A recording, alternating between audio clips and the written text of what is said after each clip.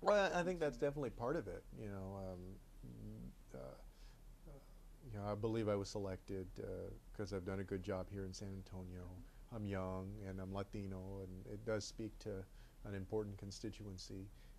It's to me, it's one more signifier of President Obama's uh, rapport and concern for the Latino community. I think on policy, more importantly, he's been a very effective advocate for Latinos. But in terms of what I have to accomplish, I see it as inspiring Americans all over the country, but also hopefully inspiring young Latinos and connecting the dots in terms of why it's important that we do care and we do vote in this election and that we support President Obama. And the speech will touch on some of that.